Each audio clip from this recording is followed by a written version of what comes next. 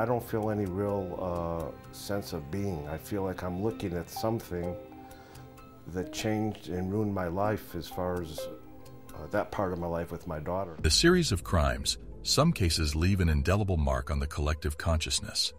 This is the chilling tale of the murder of Laura Burk. Join us in the video as we delve deep into the dark case of Laura Burk's murder, seeking answers, examining the evidence, and shedding light on the sinister forces that tried to end her forever. Laura Burk, a promising life cut short. An 18-year-old freshman at Auburn University named Laura Burk was murdered on March 4, 2008.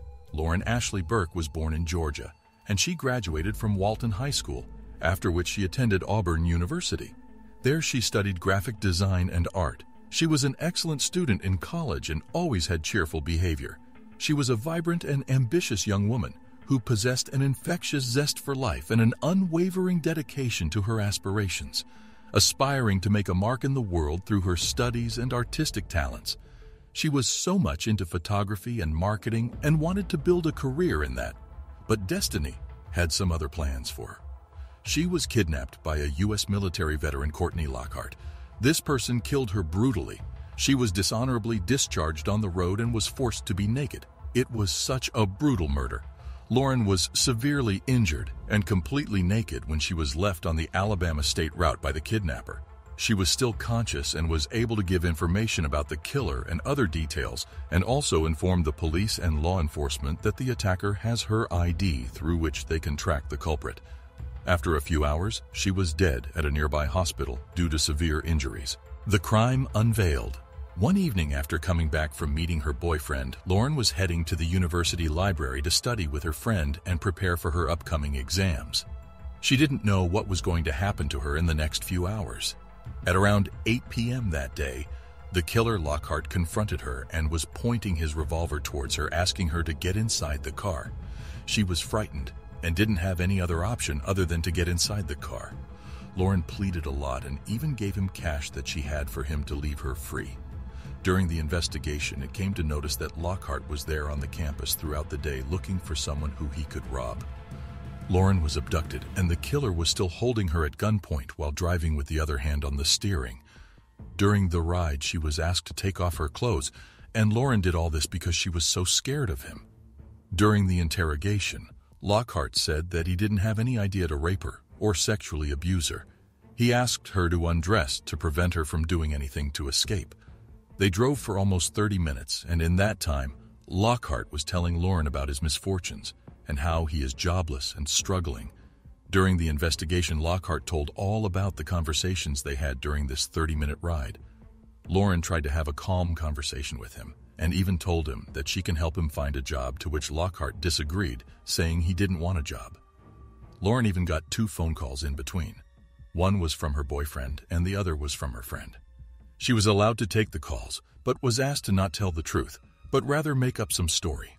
The situation was getting worse, and Lockhart was getting frustrated. Seeing this, Lauren didn't have any other option. She opened the passenger door and was trying to jump out of the car when Lockhart shot her. During the court proceedings, Lockhart claimed that the shot was unintentional. The reason for Lauren's death was the bullet that entered through the back of her left shoulder, which affected both of her lungs. The injuries caused by falling from the vehicle were also severe. Lockhart left Lauren on the road when she was still struggling.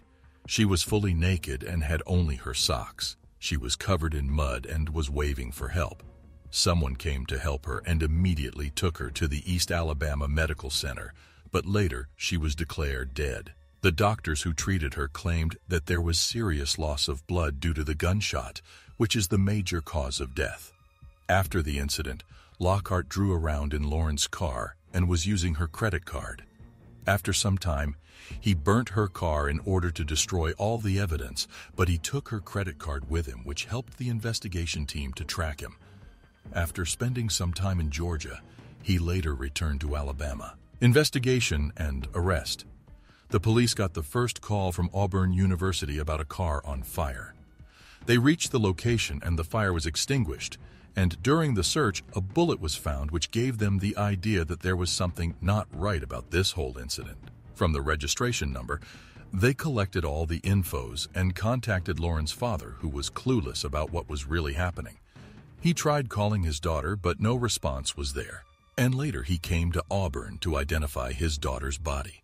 Law enforcement agencies swiftly initiated an intensive investigation to uncover the truth behind Lauren Burk's murder.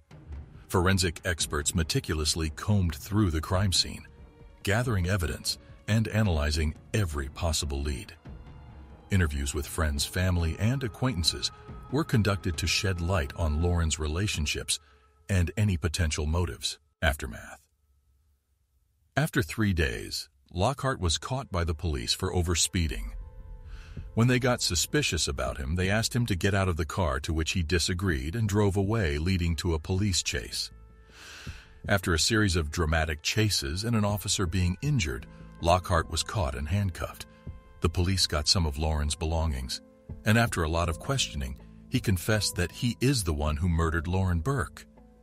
During the investigation, the police also found out about the other crimes he committed. Lockhart was charged with robbery, murder, kidnapping, and attempt to rape. The court trial on this case began in November 2010. The prosecution provided evidence proving many of the past crimes done by him, and also said that this particular one was obviously intentional. The defense lawyers argued that Lockhart was going through mental illness, and the incident that happened with Lauren was due to this. They claimed that all that happened was by accident. After long deliberation and analysis of the evidence, the court declared Lockhart guilty of robbery, kidnapping, and murder. The charges of attempt to rape were removed because of the lack of evidence to prove that. He was sentenced to death by a lethal injection by Judge Walker for the heinous and cruel crime that he did. His past crimes and negative conduct during the military service was the main reason to move his punishment from life in prison to the death penalty. After the death sentence, Lockhart appeared in front of the Alabama Court of Criminal Appeals, but later the court denied his case for a rehearing. Next, the Supreme Court also denied his case, leading to no other way. He filed a Rule 32 petition challenging the death sentence. The murder of Lauren Burk was a tragic and senseless act that forever changed the lives of her loved ones. After her death, her parents filed a claim against Auburn University. It was asking them to re-establish the police force inside the campus and to strengthen their security system in order to prevent more such mishaps. They claimed that the main reason for the lack of a security force was the merger between its police force and the city police force. They also expressed their views regarding the plea presented by Lockhart. They said that he didn't give their daughter a second chance, so he also doesn't deserve to get one. An incident like this to a girl who got kidnapped from her university spread out like wildfire. Her murder remains etched in the collective memory as a horrific crime that robbed a young woman of her promising future and left people in shock and sorrow. People were shocked about this incident and were not really able to process the whole thing. Her classmates and other university students got really scared and concerned for their safety inside the campus after this cruel incident. Auburn University understood the intensity of the incident and increased the security measures and ensured no such incidents happen again. The death of Lauren Burk was truly a heartbreaking incident. The life of a girl who had many dreams was cut short. Drop down your comments on this video. We'll see you all with another video soon.